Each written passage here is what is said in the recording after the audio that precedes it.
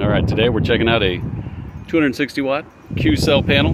Picked it off eBay, brand new, a few of them for $50 a piece. See what we're getting here in the afternoon. VOC on this was 37.7, weighs right at 42 pounds, I believe. Let's see what we're getting here in the afternoon. At 36.1, pretty good. Got about 8 of these picked up for around $50, so I'll take it. Subscribe and follow the channel for more. We're going to set these guys up in the flexible panel on a cargo trailer. Follow along if you want to see the build.